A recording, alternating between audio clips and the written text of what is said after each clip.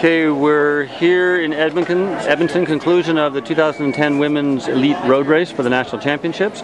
Talking with Tara Whitten, who has just finished second in the road race. Congratulations, Tara. Thank you. You had a little bit of drama out there about the middle of the race when you had a crash. I had a couple things this morning. Well, the whole morning was a bit frazzled. I set my alarm to the wrong time. I woke up late, and then right on the start line I got a flat front wheel. We had like a couple minutes before the start, so there was time for somebody to run and get me a neutral spare front wheel. And then in the first lap that the feed zone was open, I just hit a stray water bottle and went down pretty hard.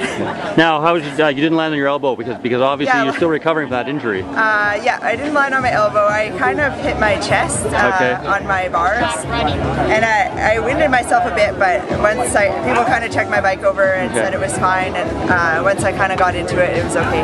This is going to be a bad bruise, I think. Okay. And I think lap 6 or 7, you tried an attack on the third climb up. I think the Grope climb, was it? Now I can't. It's all such a blur. I think I was chasing down somebody, and so then, and a couple times I ended up like in a group of a few girls that had maybe a few seconds, but nothing really major ever materialized. So it was down to kind of a bunch sprint.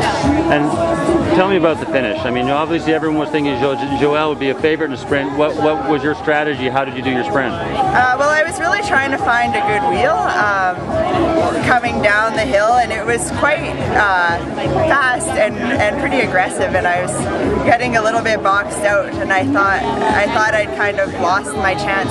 But then just coming around this last corner, I was able to come around wide on the outside, and then just go for it. I couldn't quite match Joelle, but I'm really happy with second. Good, yeah. I mean, not a bad weekend. Bronze and a silver. It's kind of the first time I've managed to put together a good sprint in a road race. I can do it on the track, but the road I'm pretty happy. Well, congratulations. Thank you.